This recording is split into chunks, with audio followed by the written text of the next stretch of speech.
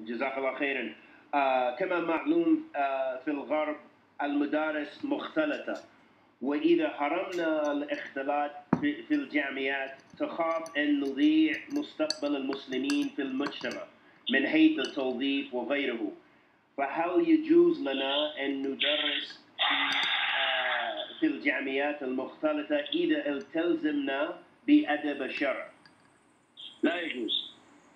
لا يجوز للمسلمة أن تدرس في وسط الرجال بأي حال من الأحوال، بل عليها أن تتقي الله عز وجل، ومن يتق الله يجعل له مخرجا. واليوم والحمد لله الأكاديميات والجامعات حتى في أمريكا وفي أوروبا وجدت الأكاديميات المتخصصة في حق النساء، وجدت المعاهد المتخصصة في حق النساء، وإن لم تجد ذلك فإنها تبقى في بيتها وتحفظ القرآن والسنة، وخير لها من آلاف الشهادات.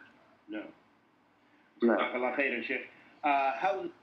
بسم الله والصلاة والسلام على نبينا محمد وعلى آله وصحبه وسلم. أما بعد, Shaykhna Sa'eed Bin Halayl, Hafidhullah Ta'ala, was asked, as is well known in the West, schools are mixed. Therefore, if we say it is impermissible to mix in the universities for Muslims, they may have a bleak future regarding work and other than that.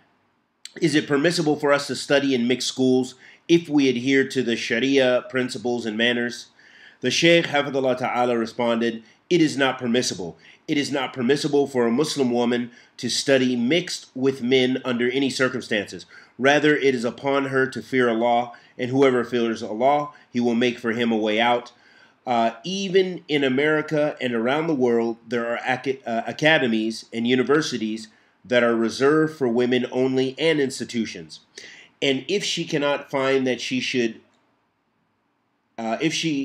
cannot find one, then she should remain at home, memorize the Quran and Sunnah, which is better for her than thousands of degrees.